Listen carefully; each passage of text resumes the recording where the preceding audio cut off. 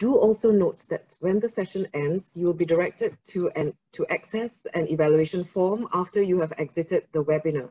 Once the form is submitted, you will be able to download the speaker's presentation materials via the website as shown. Without further ado, to start us on our journey today, I would now like to invite Mr. Hia Soon Po, Assistant Chief Executive Officer of JTC Corporation, to deliver the opening address. Mr. Hia, please.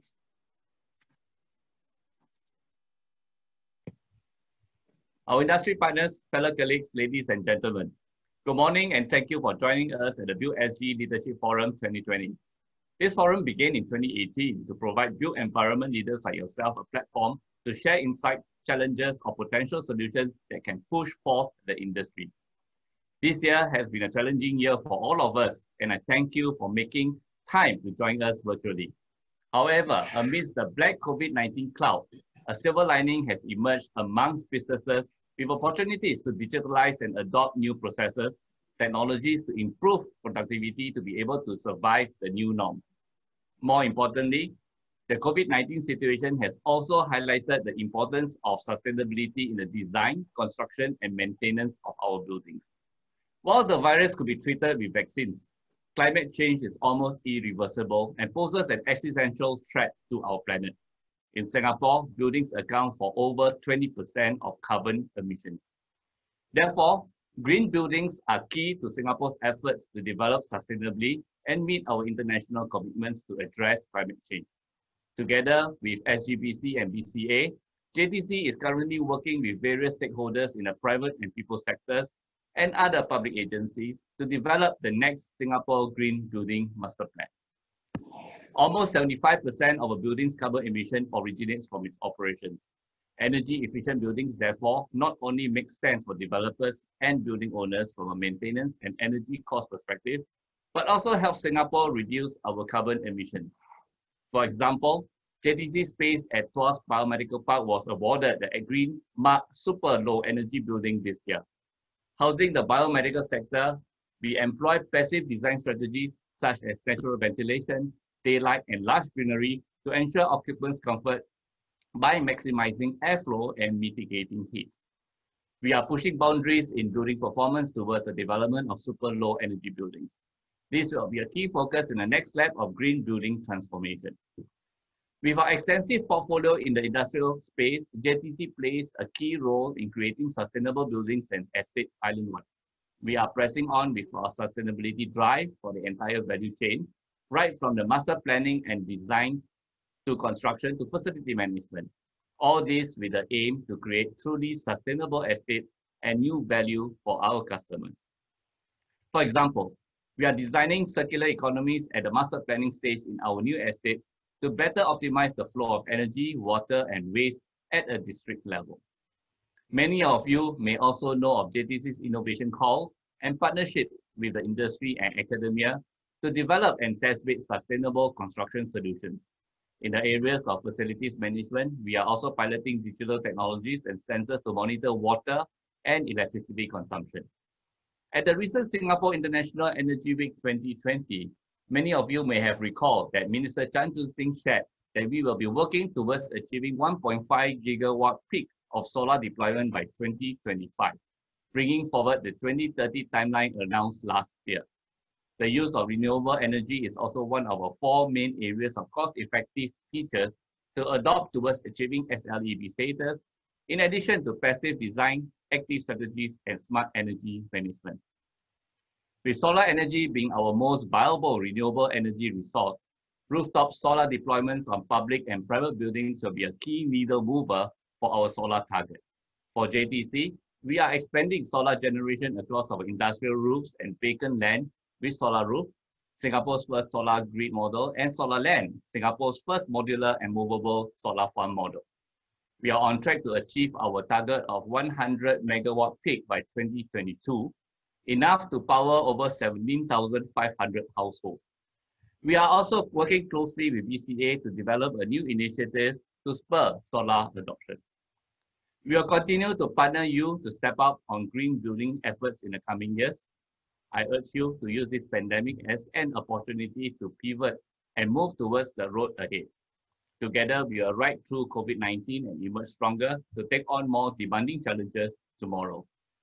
I thank you for joining this forum and hope you will enjoy the rest of your program. Thank you. Thank you, Mr. Hia. Our first presenter today is Architect Tang Kok Tai. Architect Tang is an associate partner with ADDP Architects LLP with over 20 years of experience in his field. He is an appointed member of the Building and Construction Authority Board and co-chairman of the Green Built Environment Advisory Committee. He is also the first vice president of the Singapore Green Building Council Board. Architect Tang's presentation today is titled Towards a Greener Tomorrow. Over to you, Architect Tang.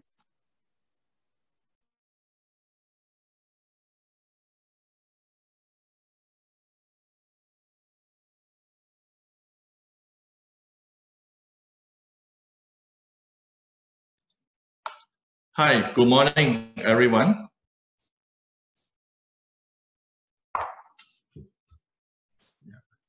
Let me get the...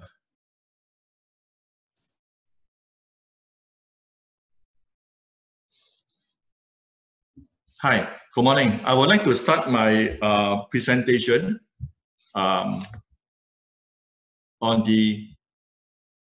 Sorry, there's a bit of slides running around. Give me a second.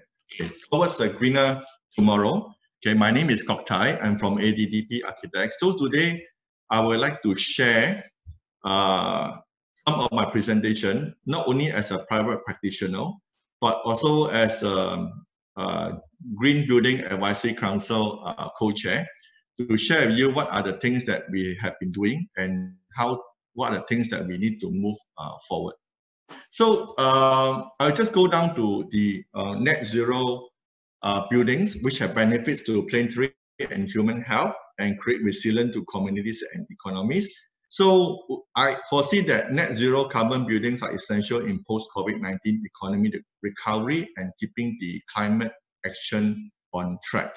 Yeah, so this green building is a sector with growth potential and is also aligned with Singapore's strategic objective. Yeah. So first thing is green building and today climate crisis. What do building have to do with climate change? Right. So if you look at the overall where we start in 2005, this is actually 15 years ago.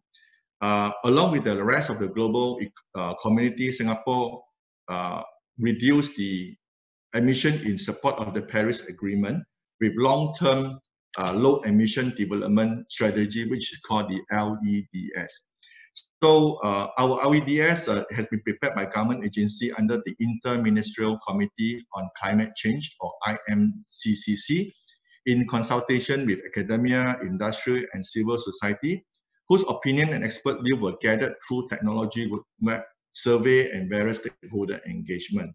So beyond 2030, Singapore aimed to significantly reduce our emission. So the LEDS aspire to halve the emission from its peak of 33 metric ton of carbon dioxide equivalent by 2050, with a view to achieve a net zero emission as soon as viable in the second half of the century. So right in the middle are all the mitigation in transformation in the industry, economy, and society.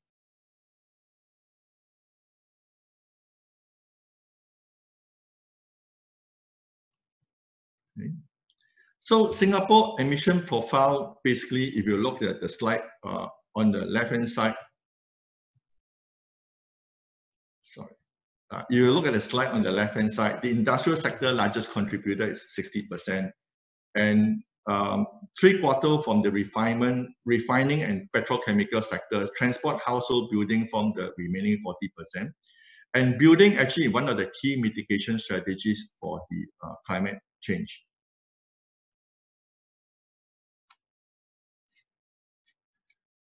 So I want to share with everyone that actually we started, or Singapore started this journey in 2005, which is 15 years ago. So I thought it's good to share with everyone the processes and what they have gone through. So to chart the Singapore low carbon and climate resilient future. So we have 2005, we had the first green building master plan, second green building master plan in 2009, 2014, the third one, and we are now embarking on the new next lap. And the outcome is to reduce Singapore emission intensity by 36% in 2030, and to green the more than 80% of our GFA or gross floor area by 2030. So Singapore Green Master Plan in the next lap is important to meet our climate change commitments. Yeah. So this is our green effort since 2005. More than 40% of the Singapore building is, in terms of GFA, is green. We have 16 countries, more than 300 overseas green mark projects, and the average energy use intensity have improved by 11% since 2008. Yeah.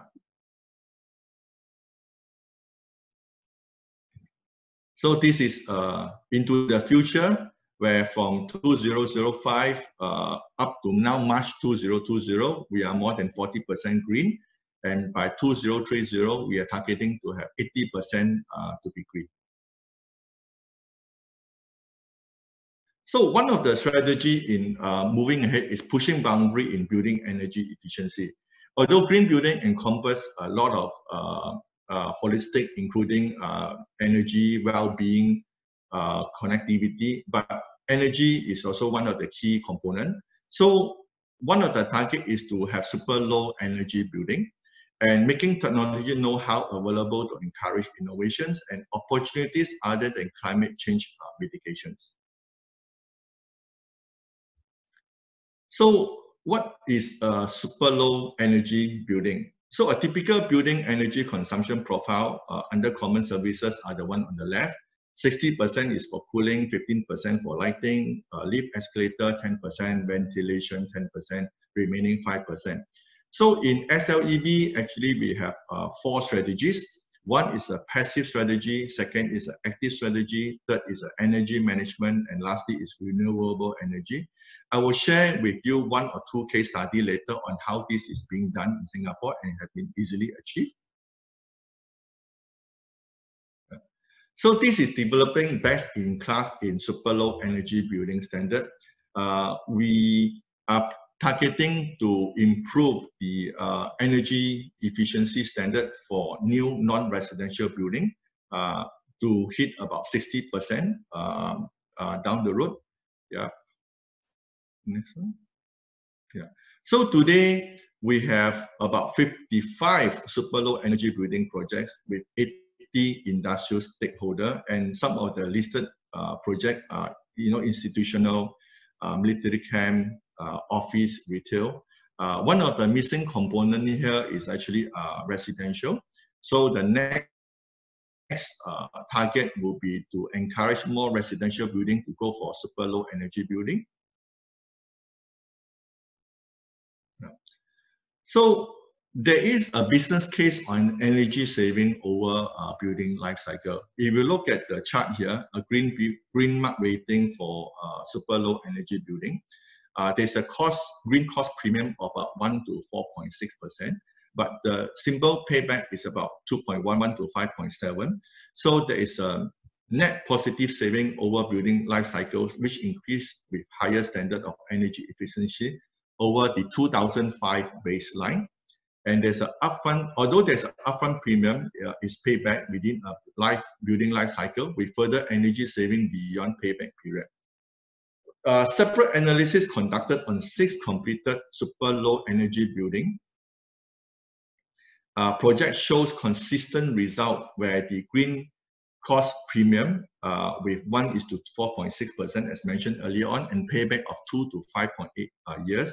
And there's a medium NPV of saving about $250 per square meters.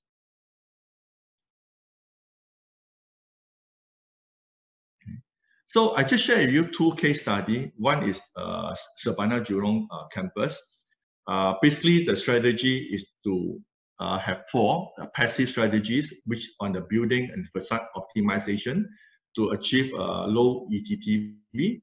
Active strategies using the underfloor air distribution and displacement ventilation system, along with smart lighting control smart energy management using the integrated building control system to monitor and control lighting, thermostat, plug load, etc.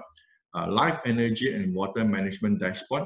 And lastly is the renewable energy using photovoltaic. The second project is actually the NUS SDE for using the 4 same principle, where the massing to promote comfortable natural vent spaces, large roof eave overhang, and to aid for ventilation and also to prevent rain from going in. Active strategies, hybrid cooling system of mechanical vent and ceiling fan to set at a higher temperature. Smart energy management, extensive sensor for lighting and cooling system, and renewable energy, latest high efficiency PV panels to offset 100% of its energy consumption. But if you notice the 2 case study, basically they are almost low rise and mid rise. So one of the challenges for SLEB building is how to design super low energy building in a high rise building typology and in an urban setting. Next one. Yeah. So these are all the super low energy building stakeholders today. So you have developers. You have developers and you have developers and building owners. You have all the ESD consultants and architects and M&E. So down the road, obviously, we hope to grow this. More people to come in so that there will be more building that can achieve the SLEB.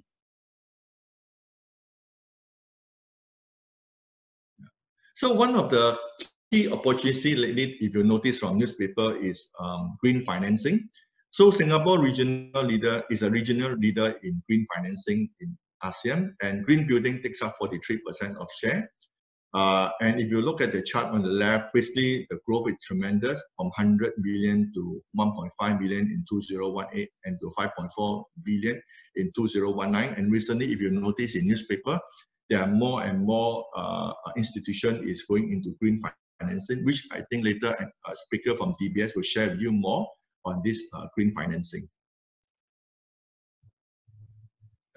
So here, I also want to share with you on the private practitioner side, what my institute, Singapore Institute of Architects, have come up with.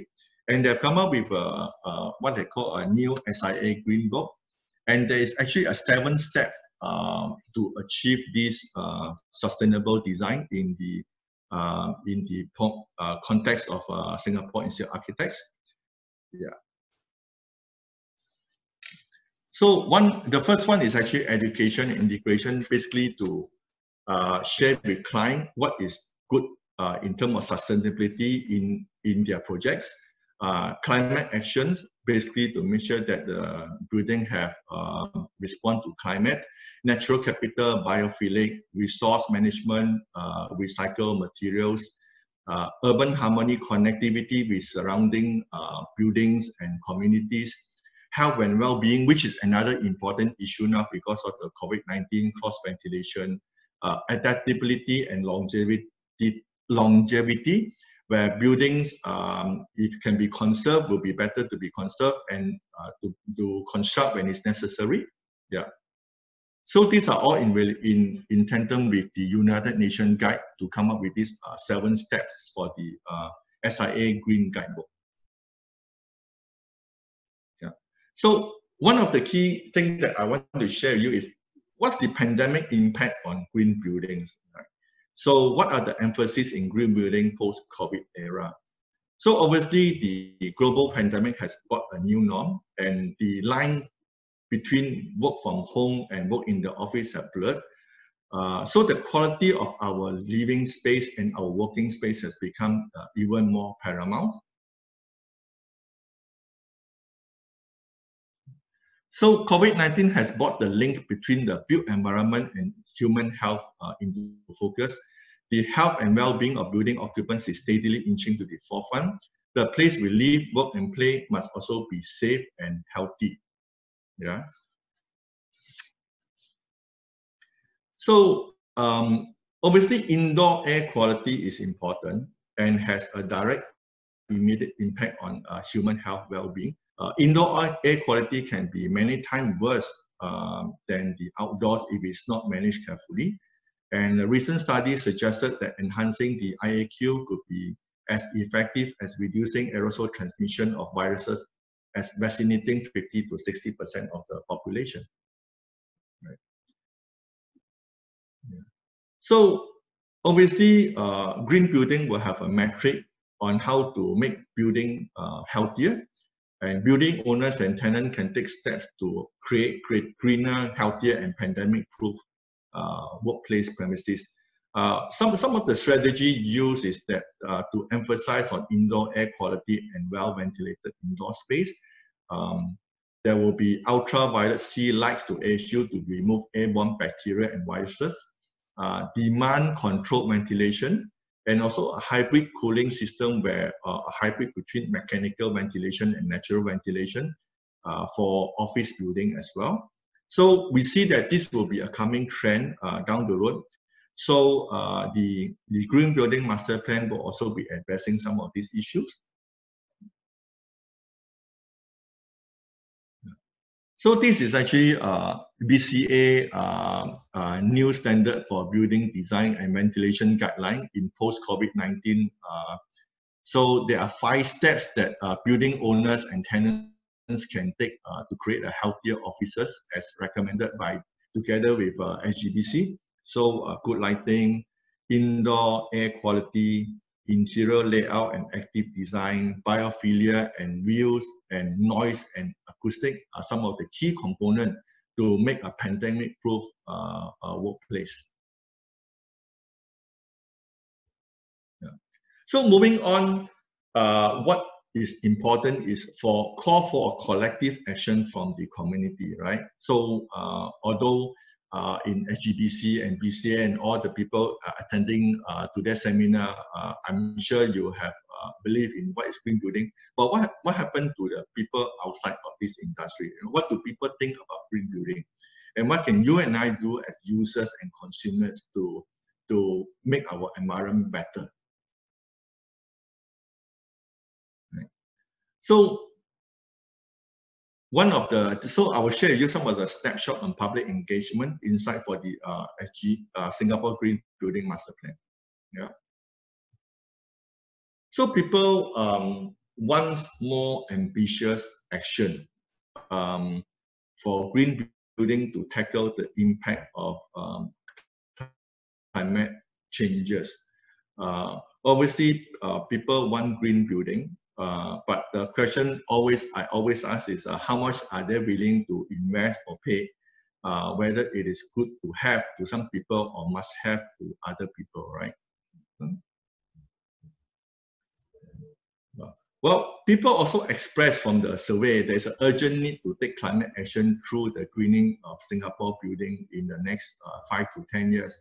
I mean, for obvious reason now, the sea level is rising, and basically we have more flooding than before because of climate change.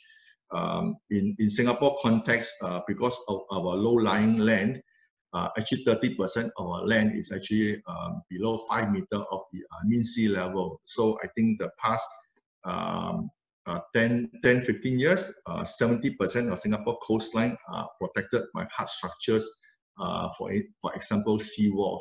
So there's an urgent need to tackle this in Singapore context because it's affecting us on a daily basis. Yeah. So people are also calling for more education and awareness on the benefits of green building to encourage for behavioral change. So that's why there is a lot of engagement on the ground. The primary target not only building user but also the teenagers, the students from the academia as well. Yeah. So in this sense, SGBC and BCA have engagement commissioning exercise.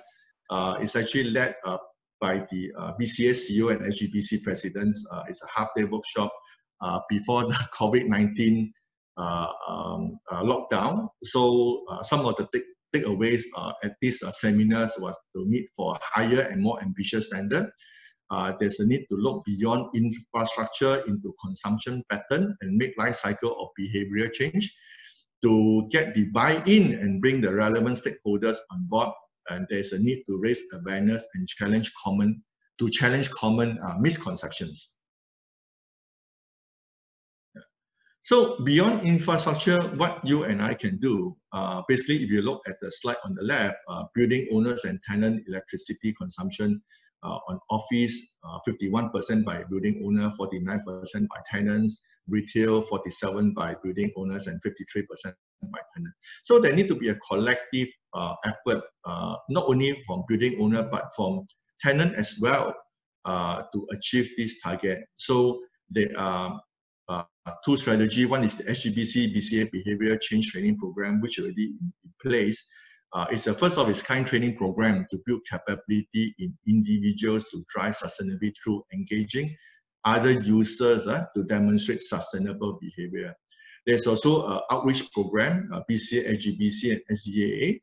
This is to raise awareness on the benefit of using BCA Green Mark building, rating and quality homes to the public, especially home buyers and estate agents. So these are the ground effort that the BCA and SGBC have been working on to encourage more ground up support and encouragement to meet the target of the 2030 and beyond.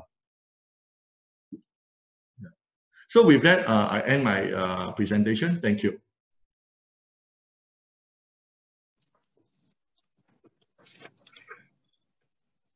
Thank you, Architect Tang. Our next presenter today is Ms. Meruniza Zafar. Meruniza Zafar joined DBS in 2018 as part of the Responsible Finance Sustainability team of DBS Institutional Banking Group, IBG, in Singapore. Her work focuses on the ongoing evolution and implementation of the bank's responsible financing framework and environmental and social issues relating to the bank's lending activities and transactions. Ms. Zafar's presentation today is titled Singapore's Green Financing Landscape and Opportunities for Buildings. Over to you, Ms. Zafar. Hello, thank you for the introduction. Thank you for having me today to speak about sustainable finance and what it means for the building sector in Singapore, and of course the road to green recovery and opportunities for buildings. The building and construction space in Singapore has undergone transformational changes, as we know, as we continue to adapt to climate change and pivot towards a lower carbon economy with green financing at an all-time high. The role of financial institutions is significant in this transition to a lower carbon economy by providing green financing solutions such as green loans and bonds and lending to catalyzing capital markets, tapping into increasingly critical opportunities while creating positive impact. However, it is important to say that the success of this transformation is not dependent on green financing alone, but also requires collaboration amongst different stakeholders, the builders, the tenants, regulators, and other stakeholders. So we see that support for green financing will continue to stay strong in Singapore with very exciting opportunities for the future. Of course, we know why green buildings are crucial and why sustainable finance is crucial for those green buildings. In 2015, the EU and globally, a lot of governments around the world committed to the objectives of a more sustainable economy and society when we agreed to the UN Sustainable Development Goals and to achieve them by 2030, and the Paris Agreement, of course, on climate change. And the goal, is to focus on promoting resource and energy efficiency, sustainable infrastructure, and providing green jobs. But also, the building industry has a major role to play in preventing waste through reduction, recycling, reuse, and of course, the circular economy principles where resources are not wasted. And we see that reflected in the Sustainable Singapore Blueprint as well. We are all aware that Singapore's water conservation and resilience is a very integral part of the future plans, and we've done an incredible job here on that. Waste management and overall just being a more sustainable economy in a post-COVID-19 world. We are looking at, of course, rebuilding more sustainable and resilient financial markets, and I'll talk a little bit about that. What we see is a lot of optimism in the industry. So the financial system, of course, can significantly influence whether we are moving towards sustainability and support that progress made against environmental and social goals.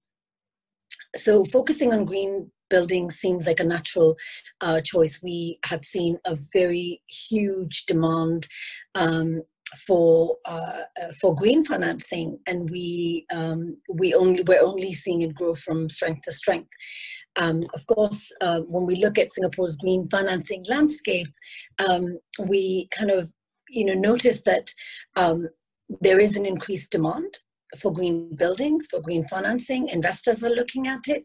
We basically need for industries to avail the green financing available, the support and the funding available to make this change happen. To achieve the 2030 targets, corporations and investors are using this opportunity to keep emissions and low and or moving towards an even lower level of emissions if they have achieved a certain level of good sustainability performance. And so to do this, we obviously need to continue offering healthy green spaces in Singapore. At DBS, we feel that we have a big role to play. Sustainability has been a big part of our strategy, our direction internally and externally. We look at our own footprint, but then we also look at how we can be a responsible financer of projects, of supporting borrowers who are like-minded to move their business models towards greener, darker shades of green. So at the dawn of this new decade, we feel that ESG, environmental social governance, is becoming an important and more bigger part of corporations' agenda. And sustainable finance is no longer a niche topic for the environmentally conscious business investors or other stakeholders. We see it becoming more and more mainstream, centering on profitability, risk reduction, human capital development, and diversity. So as we see, during COVID year, it's been an interesting year for all sectors, but we don't see the interest waning at all. We look at investment programs to rebuild and to build green, to have environmental considerations kind of hardwired into both the funding and the building side. So an example is, green bonds market, which continues to grow rapidly, and the pace is only increasing. So post-COVID is a big opportunity to make the switch to a more sustainable economy. And we have a financial sector that's ready and waiting to be that mechanism through which green money flows. At DBS, we started off 3 years ago on this responsible financing journey. And, first year we did more than 10, about 12 green, ESG linked loans and green loans. And we since then have completed more than 100 green transactions, and that includes ESG linked loans, that includes green loans, which is, of course, the uptake is very high from the real estate sector, social bonds and green bonds. They, have had such an interest from different players, especially in the real estate market as well. And so social and green bonds have a stated purpose, and so they can be launched specifically to fund green building projects. And we see this as an exciting area of growth as well. So, the green bond market exemplifies how an appropriate regulatory framework can drive market incentives to align with overall social responsibility. Although different organizations have, their own taxonomies and standards to define green bonds, but I think green buildings is one of the easiest cases to apply this to, because the proceeds are actually going to green projects, which are quite easy to identify. And there are certifications available for that, such as the BCA Green Mark certification, of course, and external reviews are easier to get done. So this is quite a no-brainer as we see it. And of course, these developments in the taxonomies and the green bond and the green loan market are met with enthusiasm by market participants. We also see clear benefits from green buildings for a corporation's reputation to cover its cost in the long term and its employees. And going green can be exciting in other ways too. Of course, we see that there is interaction and cooperation between the lenders, and we find it quite exciting to partner with clients who are looking to make that real change in their strategy. So we also feel that in Singapore, it's absolutely brilliant that the regulator has acknowledged that financial prosperity and social progress must go hand in hand. So ESG and sustainability, of course, is a huge part of that plan. And we see enabling factors that drive this movement. So there's regulatory support to create an enabling environment that has the ability to create those drivers.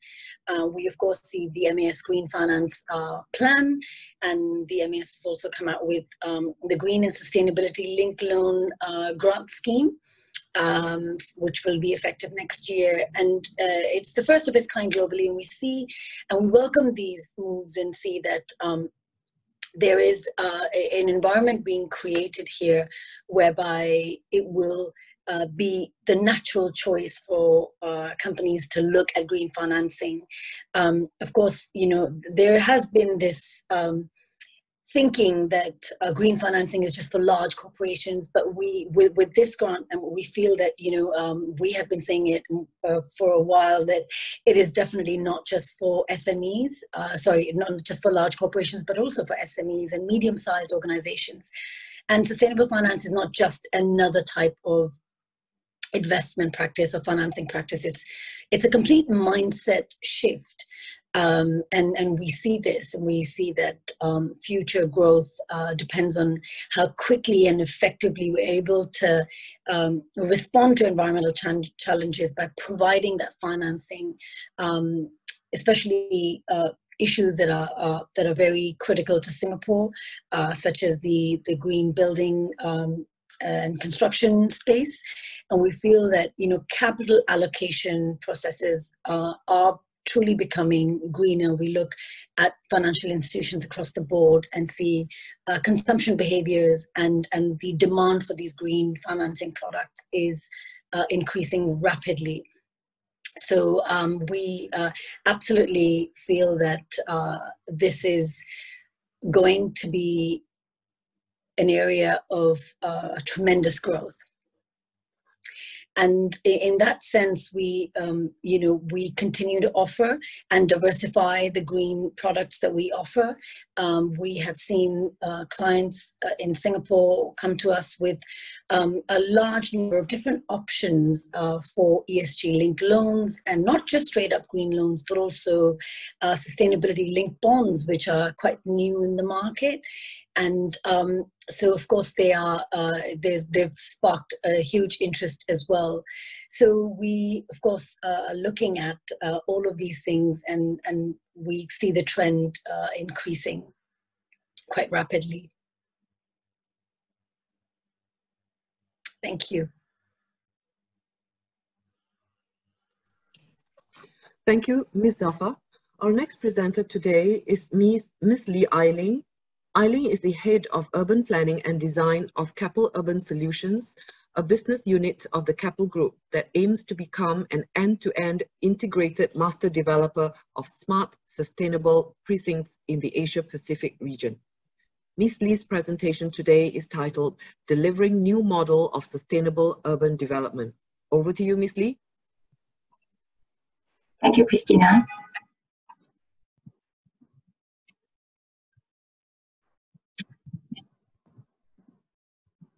Good morning, everyone. I'm very honored today to be able to join this distinguished panel to discuss a topic that is close to many of our hearts, how to recover and build back greener. So today, my presentation will be covering topics in relation to sustainable urbanization, including city infrastructure, planning, and design. We are living in exciting times with complex challenges, with urbanization rate set to increase from 55% to 70% in the next 30 years. Cities will grow and new cities will surface, the rate of which is equivalent to building one New York City every 40 days. Most of the growth will be witnessed in China, India, and Africa. To understand the scale in absolute terms, the number of buildings you will see in 2060 will be double of what you see today. And this substantial increase in global building stock will deeply worsen the climate change if it's not planned and executed carefully.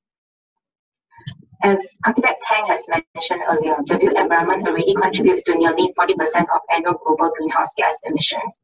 And this is before taking into account other sources of emissions that are related to urbanization, including transport, deforestation, and land use changes. So how much time do we have left to reverse the damage we have done? And what does it mean by staying well within 2 degrees Celsius warming, as stated in the Paris Agreement? If you see the chart on the right, if we target to limit warming to 2 degrees Celsius, our pathway would have to follow the purple dashed line, which means we have to peak emission by 2020, which is this year, and to be carbon neutral by 2050. And if the global emissions peak any later, the chances of staying within safe limits will be diminished. Extreme storm events, unbearable heat waves, changes in water supply, food supply, and loss of wildlife may become inevitable. So in Keppel, we believe that sustainable urbanization is the core of our business. Earlier in May this year, we released our Vision 2030 long-term strategy plan, reaffirming our commitment to focus on and deliver solutions for sustainable urbanization. So in this chart, you would see some of the solutions that Keppel have include LNG bunkering, offshore wind farms, district heating and cooling, 5G infrastructure, green data centers, waste-to-energy plants, which I will illustrate further. We are streamlining our businesses into 3 key pillars: energy and environment, urban development, and connectivity. And all these 3 pillars are supported by our asset management business as a platform for capital raising and capital recycling. So how do our 3 pillars work together to deliver sustainable urbanization? You would see here our sustainable urbanization framework. Our 3 pillars work together in a circular manner to deliver large-scale urban projects, laying the foundation with resilient infrastructure, building regenerative urban development, and enabling responsive digital optimization, which will in turn help to optimize the performance of, say, our next wastewater treatment plant or the design of our next smart township. So we believe that with our integrated business approach that spans various diverse sectors and specialization, we are well placed to create impactful outcomes for a greener future. So talking about impact, we believe that to achieve sustainability targets in the built environment, we would have to work across all urban skills, right from the top, from energy generation, next to city planning, building design, and last but not least, circularity within each of the tiers and across all 3 other tiers. I will provide some examples for each of these. So first, energy generation. We need to expedite adoption of clean fuel and renewables and plan for efficient storage and distribution of clean energy to where it is required. Some of the renewable projects that Keppel has undertaken include offshore wind farms in Germany and Taiwan, the first LNG bunkering vessel in Singapore, and the first floating green DC data center park, which could be powered by hydrogen and could using coal energy that is harnessed when LNG regasified. We are also doing R&D to explore whether we can use seawater, since the structure is floating, to use seawater for cooling as well. Before I go on to the topic of city planning, I'd like to share a recent report that showed some interesting findings. So how has COVID impacted carbon emissions for this year? In fact, COVID has affected the largest decrease in carbon emissions in history, 8.8% to be exact, an effect that is far larger than previous economic crisis or even World War II. The large portion of reduction is due to drastically reduced ground transport demand as many cities went into lockdown. So will 2020 be offering a glimpse of the future city living that is largely self-sufficient and greener? It is critical for all cities to have a long-term comprehensive master plan that is followed through, as the circulation networks, the land use programming, and define development parameters and densities will intrinsically affect commuting patterns, quality of life, and in turn, carbon emissions. So most of us will be familiar with this diagram I'm showing on this slide. It's the HDB town model. In recent months, you would have heard a new term coined by mayors around the world, the 15-minute city, a new way of planning in response to the new normal. However, it's interesting to note that this is exactly what Singapore has been doing since the 1960s. So I believe we should be proud of the good foundation we have built in Singapore and continue to leverage on it. This successful model of town planning has also served us well as we venture overseas to implement large-scale master development projects such as Tianjin Eco-City and Saigon Sport City in Ho Chi Minh. And moving forward, besides good physical planning, there is huge opportunity for large-scale developments to demonstrate closed-loop infrastructure systems, where there is economy of scale for PV deployment and treatment of organic waste and wastewater in situ, which can then generate biomass energy or compost or recycled water to be fed into district cooling. I believe this moving forward would be an area that is worth working on and requires a lot of concerted effort from different disciplines. And underpinning the different systems, we have a digital master plan for all our large master development projects that leverages on our Keppel Smart City operating system to collect and standardize data on energy, waste, water, space usage, microclimate, air quality, vehicular and human traffic, equipment status, such that rules can be applied, analytics and automation can take place, and thus making estate operations more efficient, intuitive, responsive, and most importantly, less resource intensive. Next, I'll go on to building design. Architect Tang has covered this topic quite extensively earlier, so I would just like to add one point that computational design is something that we should not neglect. Architects, environmental scientists, and software designers can work closely to develop new tools that can help designers make informed decisions, quickly determining the entire life cycle impact of a building. It can help us decide down to the choice of glass, ACMB systems, the tiles, the extent of your overhang, where to place your solar panels, construction techniques, and even the recoverability of materials at the end of life for our buildings. And this would be very daunting a task if we don't have some computational help. For existing buildings, energy audit, retrofitting with more efficient cooling and lighting system, optimization of energy usage with digital twin simulation and analytics apps based on user feedback have been proven to save 20 to 30% of energy consumption. And in Keppel Bay Tower, the first commercial development to be fully powered by renewable energy, we also make use of the solar energy that is harvested at our offshore and marine yards in Tuas to create a true carbon neutral building. So other than passive design, active design, there are also new business models that are evolving. Many companies like Keppel District Heating and Cooling are moving towards energy performance contracting model or low capex model, where the solutions provider finance part or all of the capex and get paid with the cost savings derived by energy savings over a period of time. So I believe moving forward, we will need more of such innovations to come forward and to change how we look at existing buildings retrofitting. And lastly, on adopting circular policies and practices, there are many areas that we can work on. Sorry, I'll have to go back to that slide. Okay. Yeah, for circular practices, there are many areas that we can work on, including circular procurement, to ensure that our supply chains are also sustainable, or circular design to reimagine ways that building components can be dismantled and reused at the end of life. Another illustration would be Tuas Nexus, Singapore's first integrated waste management facility that is co-located with Tuas Water Reclamation Plant, that is designed to tap on synergies and close the wastewater energy loops, whereby the byproduct of one facility becomes the resource for another. For instance, the sludge that is produced by the water reclamation plant is actually mixed with the organic waste stream that is collected by the waste and material recovery plant to increase biogas production that will increase the efficiency of the WTE plant.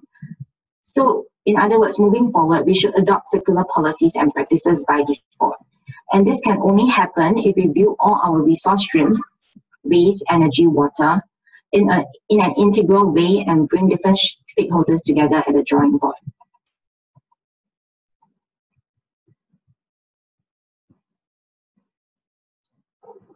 So in summary, this is a very critical window of opportunity for the built environment sector. If we do not take drastic action in this decade, it may be too late. We would have to build stronger bridges between designers and engineers, landlord and utility providers, regulators and innovators, so that we can co-create with systems design approach to ensure that every building we add tries its best to reduce its burden on the entire ecosystem. For new buildings, high energy efficiency would be easier to achieve with new technology. But the more pressing issue is to work on the old buildings, how to retrofit them cost effectively and intelligently without tearing them down.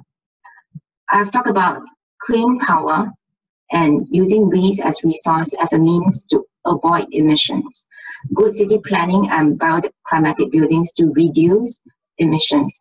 But other than avoidance and reduction, we should also work on adaptation and sequestration efforts simultaneously to manage and mitigate our climate risk.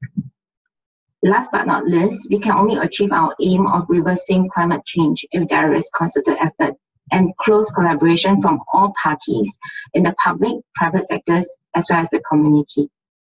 COVID-19 has sent a sudden shock to the world and its economy, but it may also present the best opportunity and catalyst to make material change on how people work, travel, and live in a more sustainable way.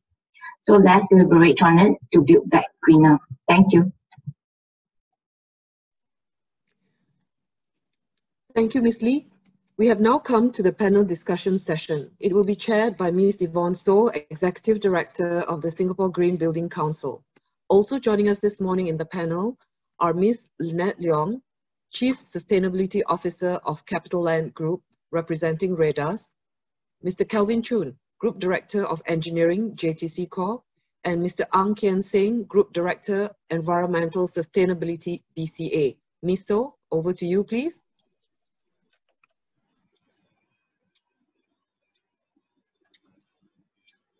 Thank you, Christina, for the introductions.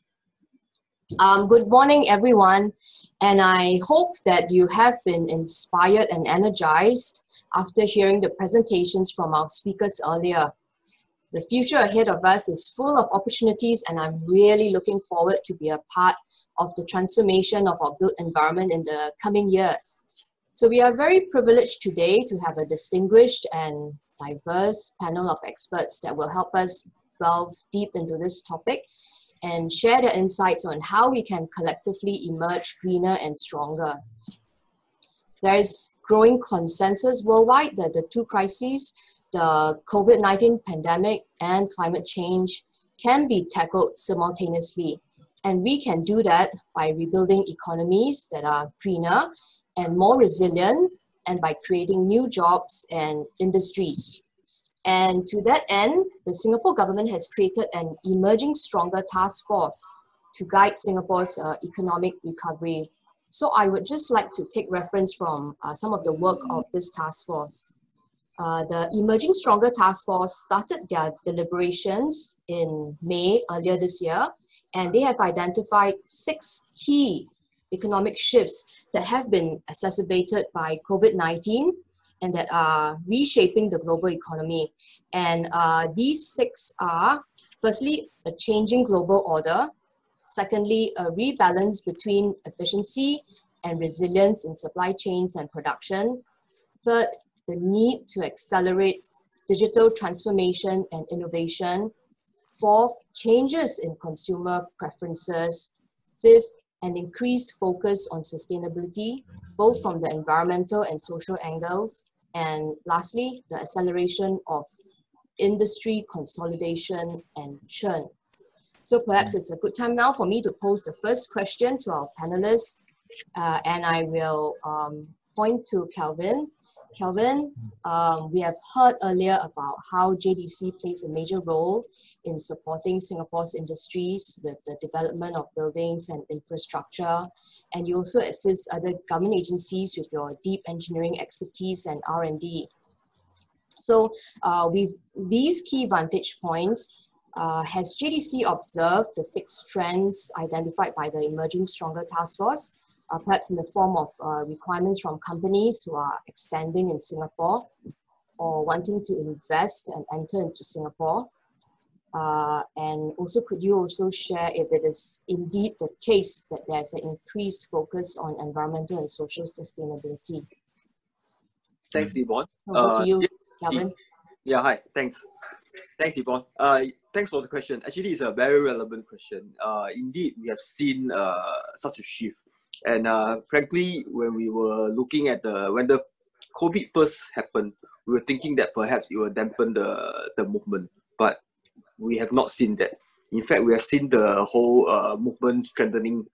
If you look at the news recently or over the past 1 year, you've seen many major corporations declaring very ambitious sustainability targets.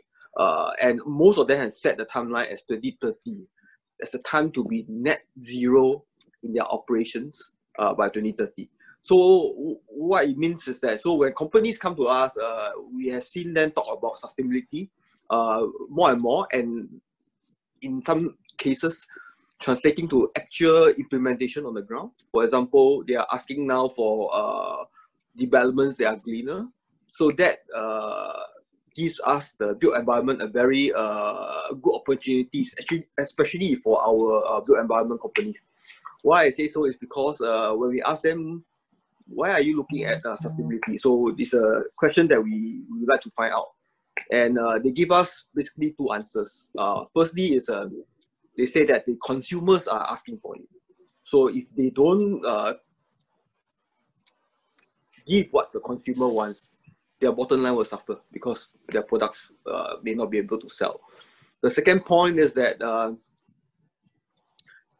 the countries themselves where they are setting up their plants are also demanding that their operations are now has to be leaner. This is also partly because every country has to also meet the Paris Accord.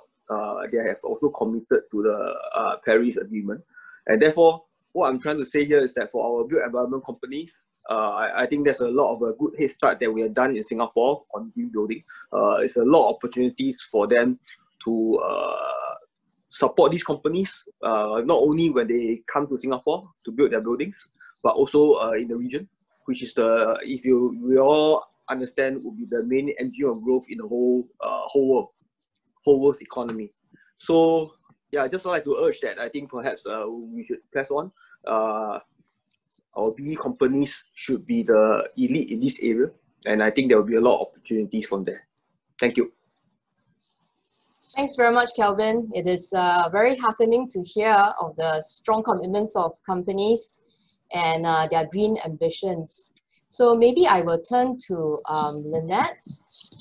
Lynette, as the CSO in one of Asia's largest real estate group, CapitaLand has a wide spectrum of customers from across the real estate classes, ranging from commercial, retail, business parks, industrials, and I think also logistics. So has CapitaLand encountered the same experience as JDC? And what are the global economic shifts that CapitaLand has had to deal with? Thanks, Yvonne, for the question. Good morning, everyone. I'm pleased to be here to represent both CapitaLand and Redas. It's a privilege to be here. Yes, Yvonne, as what you mentioned, we are in a actually pretty complex position because of our large portfolio of asset classes, as well as in more than 220 cities around the world. So we're seeing different kinds of trends. I think first beginning with corporate tenants, they are actually, a lot of them are driving this wave, beginning with those that have signed on to the RE100 commitment. So RE100 represents renewable energy 100%. So they a lot of these companies, now the list is growing, there are more than 200 now, and that list is actually growing. They have committed to having 100% of the energy consumption with renewable energy by a certain time period, some as early as 2025, 2030. So, and a lot of these are our tenants. I'm sure Kelvin will agree that in JTC's portfolio, a lot of these MNCs are in their portfolio. Many of them are tech companies such as Facebook, Google, and the likes. Even I think DBS has signed on to that too. So these are our corporate, many of them are corporate tenants, and they demand that kind of requirements from landlords. So I think that's one.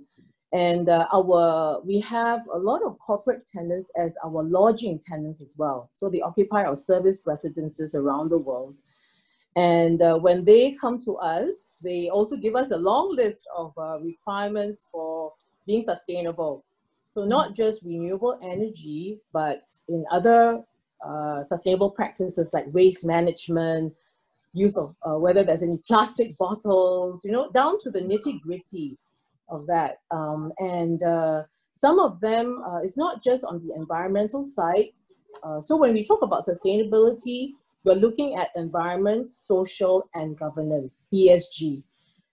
So environmental side will be your energy, water, waste. That's primarily it. But on the social side, it's also about how we treat our supply chain, our workers, and we have to ensure that there's no forced labor, no child labor. You know, so it goes down to that level of detail. And then on the governance, it's quite easy understood, and you must uphold high integrity, honesty, and so forth. So there are more requirements now coming from tenants around the world, and Singapore, given that we are such an open economy, and a lot of our tenants are MNCs, that is that driving force. And then on the retail side, as what Kelvin has mentioned, the shoppers, the consumers are also looking at that.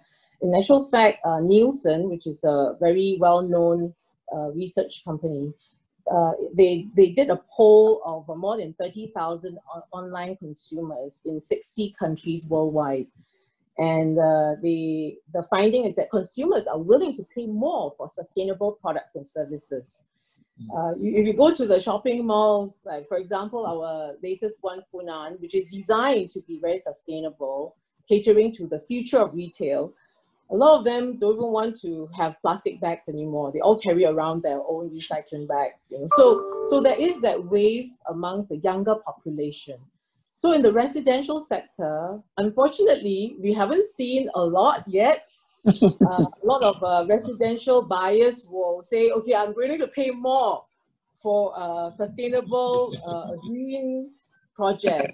But yeah, but I think that wave will come. You know, the younger population, they may not still want to pay more, but then I think the demand is there. So that's the kind of trend we're seeing. And on the environmental side, with COVID, I think there's more attention being paid to health and well-being, which is what Architect Tang has mentioned earlier. So I think that's also another area which we all have to pay attention to. And I don't want to forget one group of, I would say, tenants, or you can call it customers, and these are our investors. And like the banks, for example, a lot of them are looking at ESG principles. So in CapitaLand being a public listed company, we rely on a lot of our investors because we are a capital intensive business. And our investors are also demanding that companies are not just looking at financial gain anymore. When they assess the quality of a company to invest in, they're looking at the ESG quality, how much, how well performing they are on the sustainability side. Yeah, so I think there's an ecosystem of players that are moving towards the same direction. Thanks, Lynette. I was just at Funan last weekend, and it is really interesting, and it was bustling, and I'm so happy to see that there's a retail mall that's doing so well. But I think the concept, it's really great, all the interactions. And a shout out for one of your tenants, right? There's this really interesting eco shop there. It's quite large. It's got quite a lot of different types of goods. And I was very intrigued by this dishwashing and detergent and all that, right? Just using some salt solution. It was really interesting. I really am thinking of buying that. Yeah, so Funan's doing very well. Okay, sidetrack. Please give more business. Yeah, but it's a really nice mall. Very interesting. I spent quite a long time in it. Yep. Okay, back to our topic. So you mentioned about RE100, and I saw a question on the Q&A from Mr. Joe Lam, and actually I feel the same way as him, that there is a lot of focus on operational energy, but what about embodied carbon emissions? I don't know, Lynette, maybe you can address this. Then I would also want to ask Kian Seng and maybe Kok Tai, seeing that the Green Building Master Plan review is underway. What are we going to do about embodied emissions? It's a good question. Embodied carbon is under the, you have the scope 1, scope 2, and scope 3. Embodied carbon is under scope 3. Yes. So it means it's not a direct impact. So as a matter of fact, CapitaLand just launched our master plan, sustainability master plan, and embodied carbon is one of our targets to meet. It is not something that is easy because, first of all, you need to set a certain baseline. In our case, we have projects around the world, so it becomes a more complex matter. Yeah. But we are determined to ensure that we use sustainable materials, and it's an exercise that we're doing. I think the question is also balancing costs as well. And as developers, we all have to look at both financial as well as the feasibility. But I think that's the key thing is that you have to go and you have to set the targets, what targets we want to meet. So our initial target is to reduce it by 20%, but it is only our first target, and we are going to step it up in time to come. So for those who are listening in, sometimes it may be difficult to set a very ambitious target at first, but you need to set something. And then along the way, you keep pushing the boundaries. So that's what we are doing. I think the other matter is about innovation, because we need to see what kind of new materials that we can employ that can reduce embodied carbon as well. So the other day we actually maybe just Penn United I don't have any interest in Pan United, but they were very nice to have invited all of us, including our group CEO, to visit their plant. And we were very fascinated by the amount of innovation they have put into reducing the amount of carbon emissions in their cement. You know, so that is cement. We use cement in all our construction projects. So having a low carbon type of cement is actually very helpful to reducing embodied carbon. So I think we will encourage more innovation towards this area. And I think BCA is very keen on doing that too. Yep. So SGBC, we run a green building product certification scheme, and we are paying a lot of attention to, you know, the main carbon intensive materials like cement, concrete, and steel. Yeah. So maybe I will ask Kok Tai if maybe to provide some comments on how embodied emissions will be addressed in the Green Building Master Plan, and maybe then Kian Seng after that can add on perhaps incentives.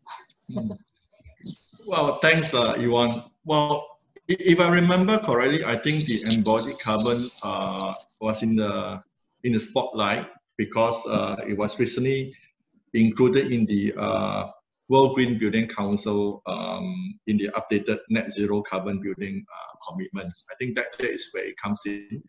And if we understand the embodied carbon actually refer to the carbon emission released during the manufacturing, transportation and construction phases of a building.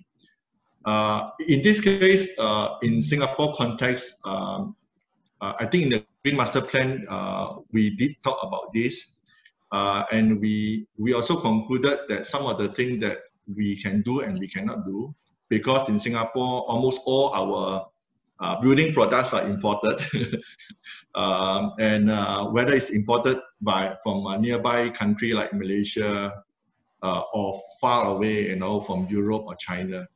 But it is a topic that we are looking into closely. But in the Green Master Plan now, that is a topic, but it is not conclusive at this moment, to be very frank, because it is something that we are comfortable, or we must be able to achieve without sacrificing the livelihood, the business side of it, isn't it? Because like I said, the Singapore is a very unique city-state island with limited land. So we have our own challenges. So we have to be careful, although it is an important agenda, but we have to be careful how it will affect the economy and the livelihood of Singaporean in that case. Yeah. Yeah. I think Lynette mentioned as well that it's a very emerging area. Yeah. Yeah. Kian Seng? Yeah, just want to maybe echo Kok Tai. I think the discussion on embodied carbon is a bit complex because if it does look at how you extract the materials, then how you produce it, then how you transport it, and then further processing before it goes into the building. So there's quite a lot of steps. I think all along we have recognized the needs to be resource efficient.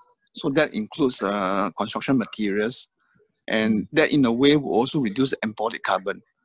And therefore, even in the upcoming review of the Green Mark, all these are still important elements that we will include into the assessment and the evaluation. I think if you hear Lynette and Kok Tai, the world is all moving towards a net zero. And whether it's embodied, whether it's operational carbon, everybody has to play the part.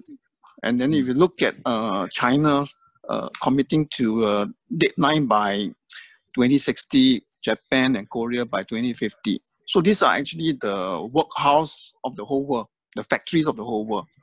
And if they commit to net zero, whether it's operational, it means that the embodied carbon of many materials, many products will be next to zero.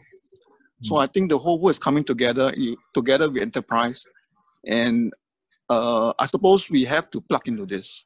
So I therefore urge all the BE consultants to start to take an interest in this. And I think carbon can become a new currency, whether it's operational carbon or embedded carbon. The understanding, the sophistication has to go up a few notches. You need to be able to converse with your stakeholders. Increasingly, everybody will start to talk about carbon besides the dollar. Yeah, so that will become the second currency. Already there's a carbon tax, although it's quite low. I don't know whether I should be saying that we can expect it to go up significantly if you really want to move the needle. But I think that is for us to wait and see. Yeah.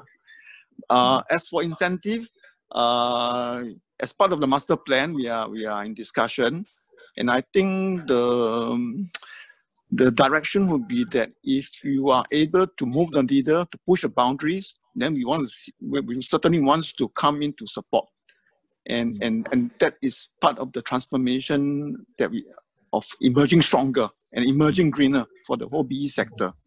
So I think we are happily working with SGBC and stakeholders to come up with a good package.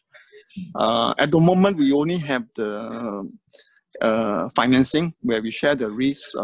If you take up a loan with some of the banks to do building energy retrofit. So hopefully with this new master plan, we can complement this with a few more schemes to really help the whole sector move forward to be greener and stronger. Yeah, thank you. So, sorry, Lynette, Yvonne. please. May I just go ahead. To follow up on what Kian Seng has said? I think there have been a lot of efforts by the various government agencies to try to drive this, and we are seeing efforts being made to reduce costs. What is unclear at this moment is the value creation. And so by reducing costs, naturally, if you look at the value of a property, if the cost is reduced, the risk is lowered, you get better financing terms, hopefully reduce the interest rate, then you should see valuation of properties increase, right? And yet we are not seeing that. There's no direct correlation. And I've discussed this with Kian Seng as well. So I think there is this missing piece that should come into and to complete the whole equation. You know, Architect Tang has given us very good statistics to show that there's a reduction in cost by being SLB. But is that translating to a higher valuation of property? It's still very, not yet, you know. So I think that you need to close that equation. Yeah, I certainly agree with Lynette on that. I think increasingly we got to look at the top line rather than the bottom line, so that by going green, we're actually creating value. And that, in a way, may have to do with the carbon pricing that we have to start to internalize and maybe even externalize and make it real, so that it will go into the valuation of your assets, of your operations and everything else. So I think that's something that maybe going forward, all of us has to have a better understanding and how to put it into the valuation. Yeah. Thank you. Maybe Yvonne, I want to share something. I think you all know in business money talks. I mean, I'm just always mooning this idea that what happens if the bank is willing to give loan to the purchaser, you know, if the building is green mark, platinum, you know. So I just want to also maybe ask Miss Maruni from DBS, whether there's such chance that the bank will actually give better loan rate when a buyer is actually buying a green building, or even doing a green business for that matter. Yeah, thanks. I'm sure. So I think whether green finance applies to consumers, because it sounds it's very business centric. Yeah. Well, absolutely. I think it's a very good point. And the cost of lending I think not just DBS, I think worldwide we're seeing the financial institutions are looking at how sustainable a company is, their ESG performance before lending. Apart from the very basic, from a risk point of view and the due diligence that banks do, we also have incentives in place for ESG linked financing. So this may apply to, the top kind of performers and where we set targets, but also it applies to corporations and that have never set targets before. I think Lynette made a point about, targets, and I think that's a really good point. We are increasingly seeing an uptake of ESG-linked financing, be it loans or bonds. And of course, ESG sustainability-linked bonds are quite new on the market. But what we do see is the fact that customers want to make that push. Our borrowers are looking to, for that nudge, which DBS is very happy to provide. We want to incentivize our borrowers to perform better and to earn a discount. So sustainability-linked loans work in that way, where we have mutually agreed upon targets, and then at the achievement of those targets, we give the borrower a discount. So I think it serves as a definitely as an incentive, as a push to help them nudge them in the right direction. And I think we will increasingly see more and more customers. So since SGX has come out with their reporting requirement a few years ago, we of course see companies producing sustainability reports. So the more organized they get, the more data they have, the more historical data they have, the more easily they can set targets, meaningful targets that help improve their performance. So we, when we're structuring ESG-linked loans, and there's no cookie-cutter approach, we structure each one individually, very catered to a particular borrower. We look at all this information and the historic trends and where companies can do better. And actually, we also, of course, it's a mutual discussion, but we advise on, where we think according to the industry sector, GHG emissions, water, waste, what are the relevant topics for them to improve upon.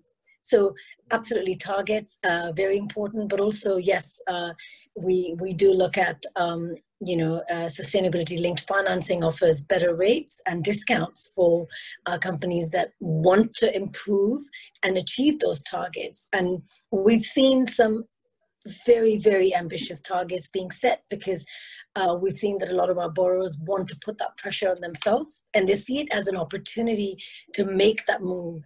A bit more kind of aggressive push to move towards net zero. Thanks for that.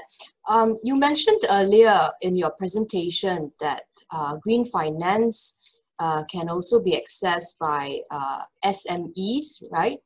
And I think most SMEs wouldn't be producing sustainability reports.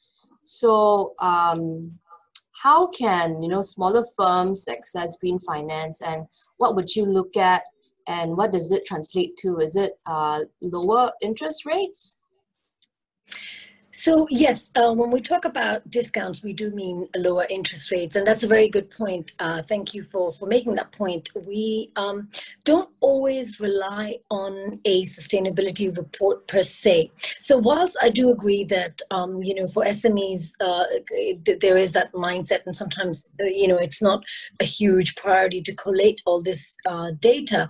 But for example, the first SME ESG-linked loan that DBS completed for Choose Agriculture, they did not have a sustainability report. So what they were aiming to do, we discussed with them, and we kind of talked about the fact that they were looking to get the Humane Care certification, which already has which is quite progressive, but also extremely hard to achieve. So it's got 100 KPIs that they have to meet before their egg farm or chicken farm can be labeled as a humane farm animal care, and for them, you know, it's fascinating. The KPIs include, you know, the structure of how the hen will live, the lighting, even the way they sit on those pegs, you know, the angle at which they turn. It's quite fascinating. So what we did was that we said, okay, you achieve this certification and we will give you a discount.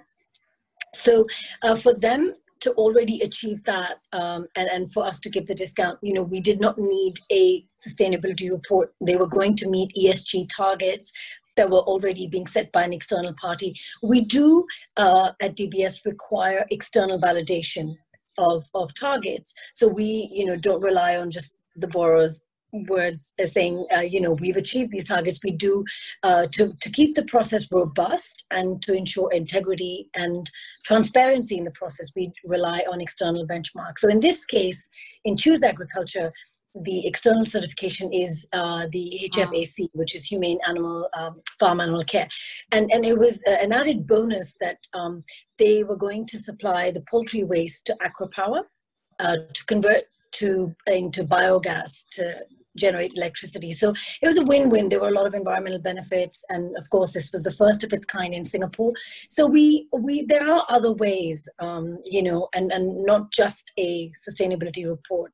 And we're happy to, you know, recommend ideas and work with clients depending on their business models on how we can structure something for them. So we've also had in Indonesia export financing for a company that was looking to import wood, and for each consignment that they used FSC certified wood, we would give them a discount. So, you know, there are many other ways and to be more sustainable, to be more, to have better ESG performance. Well, our industry has many certifications, so I'm sure we'll be able to find something to support that green loan. Okay, I would like to turn a question to Ken Singh. We have heard a lot about how there will be a lot of demand for sustainable development, and there will be new business opportunities, and this will probably require new capabilities from our workforce. So from BCA's viewpoint, what are some of the opportunities in green buildings, and where are some of the current gaps in capabilities? What are the skills that our companies and people should be looking to pick up in the coming years? Yeah, thanks Yvonne for the question. So just now we talked about embodied carbon. So I think the understanding on carbon, the accounting part, how that makes strengthen the business case for green buildings. I think we all must start to be conversant in it. So that's one. I think in this current pandemic, we realize that the indoor air quality, the ventilation, is actually something that concerns many people, and it's a topic that is now being discussed openly and in closed doors as well. So I think this is also another area that maybe we as the BE sector have not looked at it deeper enough. So I think we should look at it as a means to improve two things. One is that the health and well-being of the people is important. So if you have good ventilation, good IAQ for the people within, then I think you're likely to have a more resilient building in times of a pandemic.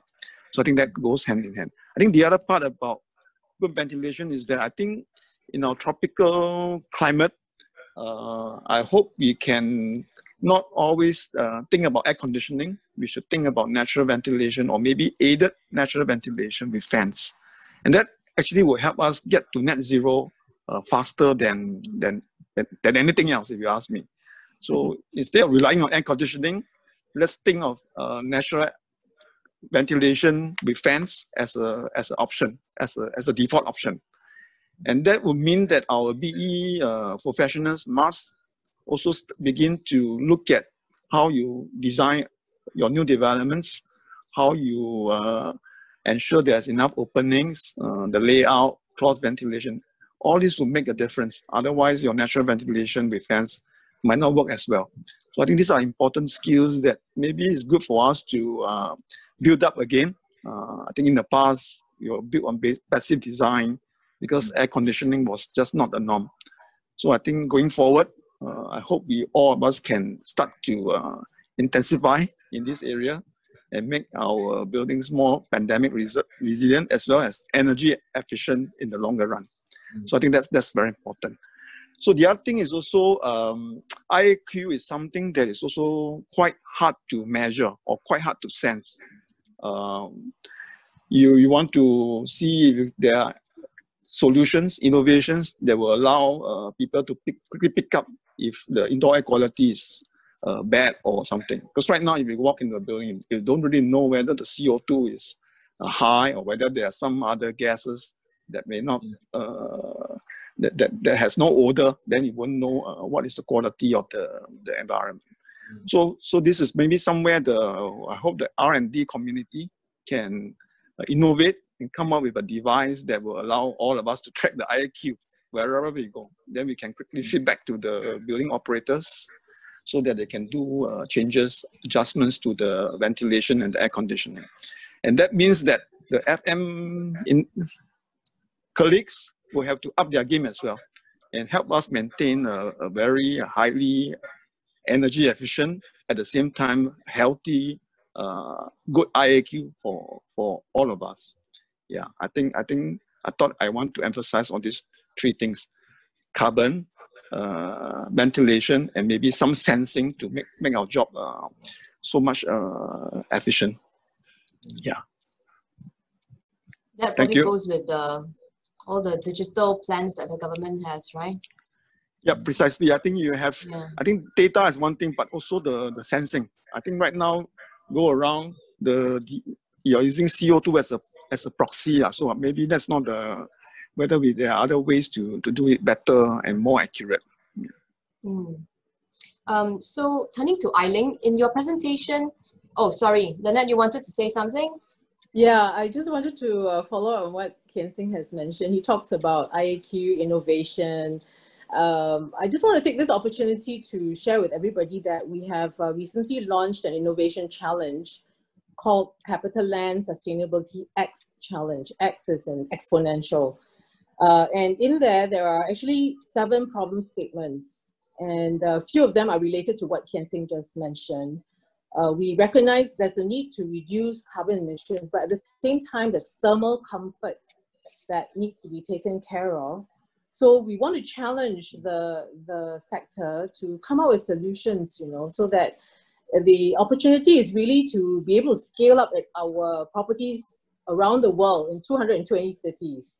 So I think there is a need to really collaborate in the industry and the ecosystem to come up with new solutions, new ideas to solve the problem. So we can solve the lower carbon emissions, but then thermal comfort is an area which we want to reduce, and aircon. We want to open up the windows, but then in a tropical climate like Singapore, it could be quite challenging. And I think the students at the universities are able to bear that. They have no choice. But the tenants in our properties, they are paying rent, So, so we also need to take care of that. That's why I think all the heads need to be put together to come up with solutions. That's why we launched this innovation challenge. So for those of you who have not heard this, please go to our website. There are 7 problem statements, and IEQ is one of them as well. So we want to encourage the industry to really come together, and we are actually crowdsourcing this globally. So there's an opportunity to partner with different companies around the world if your solutions are interesting to us. All right, thank you. Yeah, maybe to add to Lynette, I don't know whether you all read the papers yesterday. There's also a fund by the Ministry of Sustainability and So there's a 50 million SG Eco Fund that supports grounds up proposals. I think the call for proposal is out. So I think if you have a good idea, good solution, I think that's where you can actually tap some support from the government. Okay, so I want to get back to the capabilities part. So I was going to ask Eiling just now, because you mentioned in your presentation a number of very high performance technology business solutions and all that, right? So in the delivery of Keppel's urban solutions, have you faced any challenges due to lack of enterprise capabilities or professional skills gap? You know, so at least our audience can get some sense on, you know, how we should be preparing ourselves for the future. Yeah, thank you, Yvonne, for the question. I think in Keppel, our business is slightly different because we are not just a developer, but we do a lot of infrastructure business. So in Keppel, when we work with consultants or internally with our own counterparts, what we feel that is the most important is our mindset. Basically, you have to adopt a generalist and growth mindset because you cannot know everything, right? You cannot be an expert in everything. And moving forward, because we are trying to form a very strong ecosystem between infrastructure, urban development, and connectivity, we will need to know how the big infrastructure utility systems work, whether we can close the loop in our urban development, as well as connectivity, whether we can use digital solutions to better enhance and help achieve our sustainability targets. And that is not a very far-fetched goal. I think when we talk about smart cities, a lot of people would think it's very cliche or gimmicky, or you don't really know what it means. But there are already a lot of proven test case and use cases that it works hand in hand. So like what Ken Singh said earlier, right? How we add more sensors to ensure that we know what is our air quality and how we adjust our mechanical ventilation system. So all these are already achievable at this point, but instead of just putting sensors, they also incorporate other data streams like user feedback, a simple app, a building app that people can say, oh, I'm feeling too hot, too cold, and simple usage maintenance. You know, there are a lot of wasted energy in buildings that goes unobserved, like for instance, servers are still running when it's not processing data, or you know, when someone leaves the room but the lights are on and the aircon is still on. Simple things like that can be optimized a lot more if we have digital solutions. So I think moving forward, engineers need to understand digital solutions and how to use it.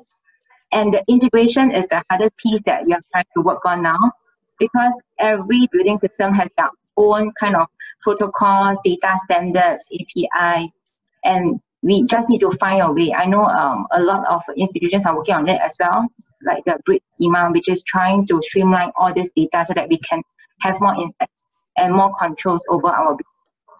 And I think very importantly, moving forward, we cannot just look at the buildings.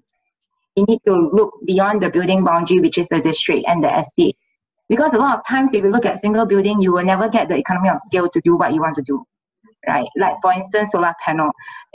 If it's HDB, they have the Solar Nova program, they can get it really at a really low cost, and a lot of people would tender for it. But if it's a single condominium, I don't think there'll be much interest, right? Because the roof space is too small. So moving forward, look at a district, and even for private developers, private developments, right? Whether we can do bulk purchase, I mean, it's a wild idea, but whether we can do bulk purchase, whether we can streamline some of this to open up the boundaries and silos, and so that we can work in a district level, I think that will help a lot. And one more point I wanted to respond to the point that Architect Tang mentioned about private condominiums, and I think Lynette mentioned as well. I think that's the hardest challenge that we are cracking, because for residential, the willingness to pay is not there yet. That is why Architect Tang mentioned whether there'll be green mortgages in future, which I think is already present in the UK, and it's very easy to justify or qualify, right? Because we already have a green building standards. So if you prove you're platinum, they have a corresponding mortgage rate. But that is like our dream and our hope for the future. But in the meantime, also reacting to what Ken Singh mentioned about naturally ventilation. Actually, it's my own personal pet peeve when I look at condo design versus HDB design, right? We know that private apartments use almost double the energy of public housing.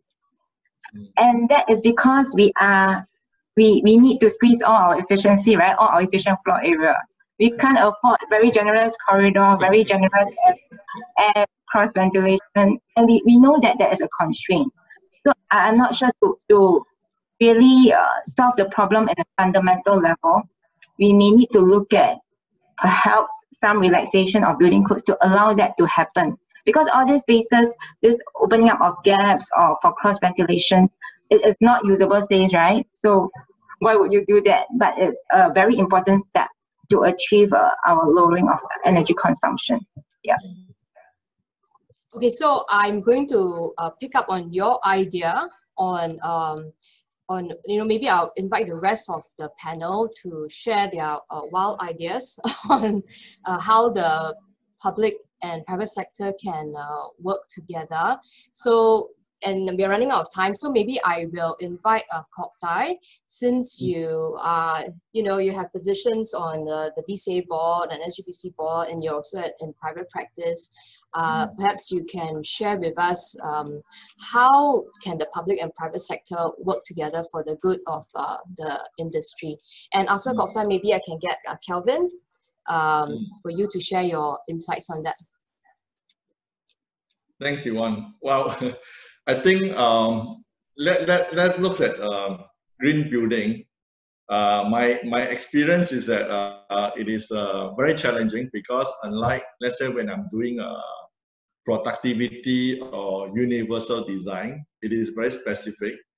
When you're talking about green building and it's in relation to climate change, every one of us go out, look up, we are all under the same sky. So every one of us is have a stake and have a share, and that's also because of that we have an opinion on how it should be done, right? So and into that context, because of climate change, the green building may put emphasis on energy, but today there may be a little bit more emphasis on health and well-being because of COVID-19. Maybe down the road it may shift a little bit to equality. We don't know, right?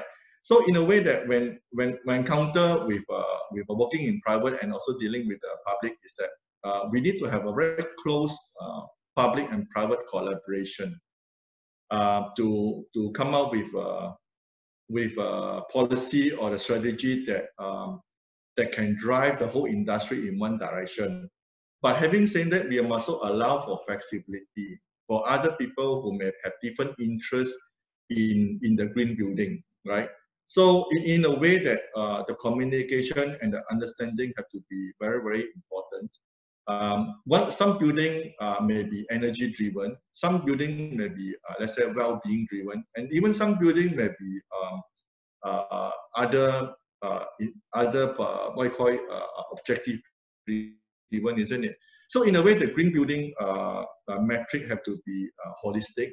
But at this present moment, obviously, it's more energy driven because of the climate change. Yeah. So my personal experience is that this green building is really a very, very challenging roadmap. Our Singapore Green Building Master Plan, the latest one, where we actually engage the stakeholder, the developers, the consultants, the ESD, even all the contractor as well. Everyone have different opinions and what they want on the green building, isn't it? So try to balance off everything and make it work is really a big challenge. But the good outcome is that because everyone has the same interest, as I always mention, SGBC has a big pool of talent, because we have developer, we have architects, we have engineers, we have ES consultant, we have builders, you know. Unlike other council, you know, where it's only architects or engineers. Actually, we have a big pool of talent with the same objective and mindset together with BCA. I think with my understanding and my experience is that the close collaboration and understanding is very important to make our green building master plan works.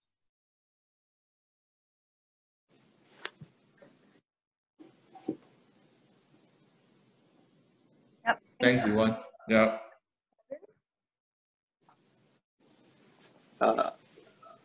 So maybe I pick up from what Kok Tai said. I agree with what Kok Tai said about the public-private collaboration. I also want to echo what Eileen said about purchasing of especially things like solar. So this is something that we have recognized. For JTC, we have tried to squeeze out every single available space to put solar panels, but we realized that that is just the beginning. We need to work with our lessees and tenants, our customers, to sometimes as Eileen has said, is may not be worthwhile or attractive for people to put solar panel on just a single rooftop. So we recognize that, and that's why we have also started to call tenders and offer our tenders to our customers for them to install solar on their rooftop using our terms that we bought purchase together. So we urge all our customers to come on board and do this together. And then the other part, what Kotai said, is also very relevant about the.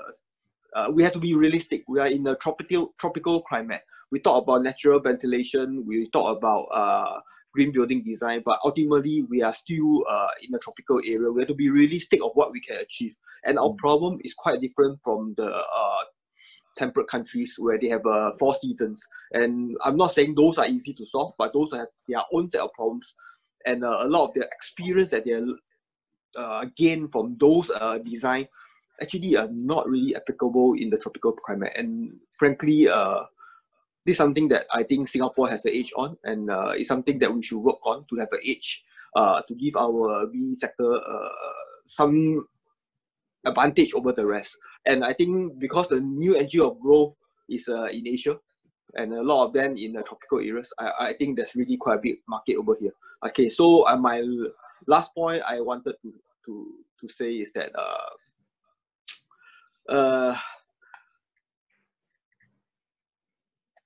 okay, I want to take the opportunity to address one of the points in the Q&A about sensors and having control. That is something that we are quite interested on, but that also takes a lot of effort to gather what kind of we need to put in a lot of sensors, but to make use of those things, we need data to tell us and how to react to those climatic changes and respond. But a lot of time, so we have some research project going on that part.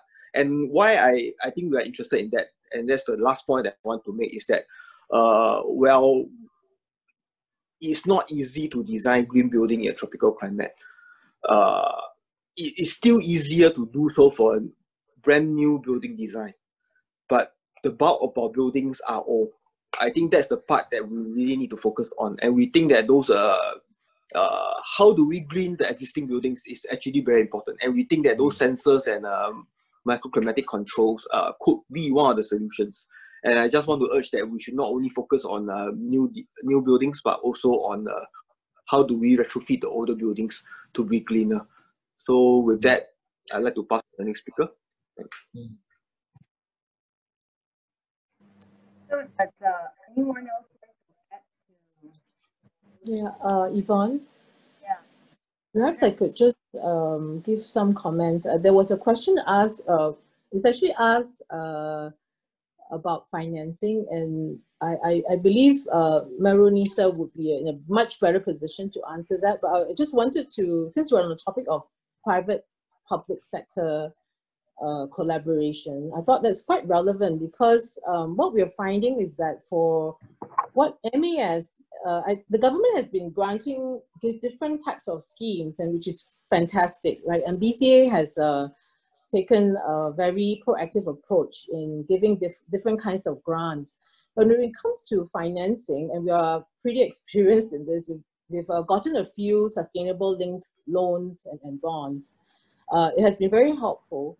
But when it comes to getting the grants from MAS only grants gives away the grants for financing purposes.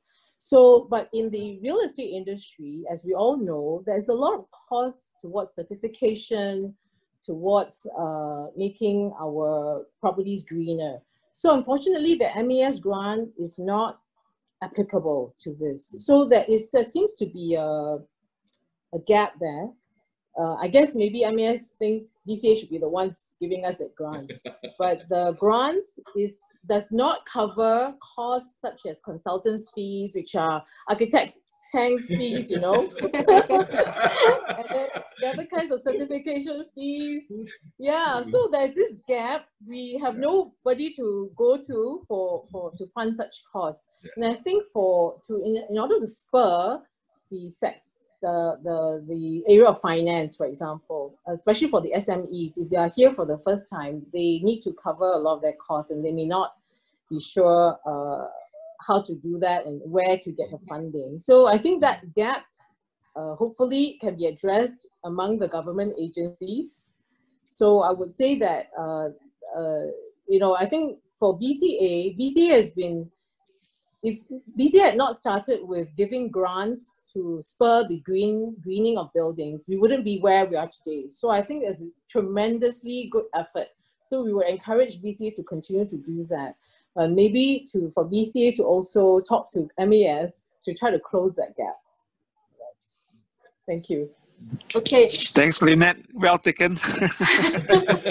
Okay, I think we are really short of time. We've already passed 10 minutes, but it looks like we have a very good group here to work together to come up with ideas for the authorities to take to MAS. Maybe, you know, with DBS also we can get some insights from the financial side, right, to strengthen our proposal. But I think I really have to end the panel now. So thank you very much for your active participation and very candid sharing.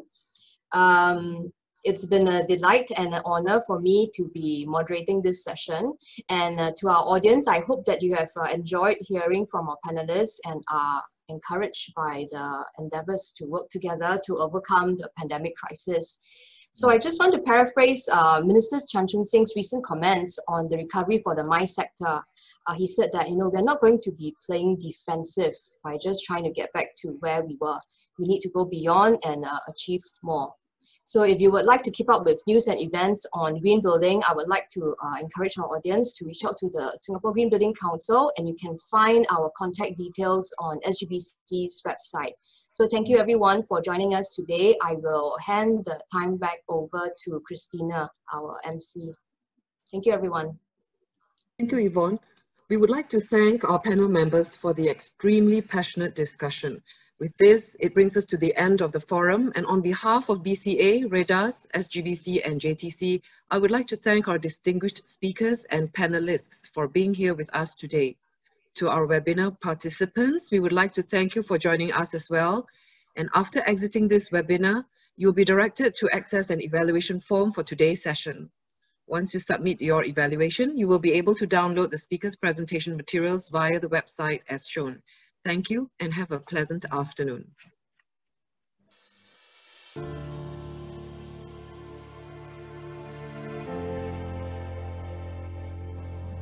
Thank you, everyone.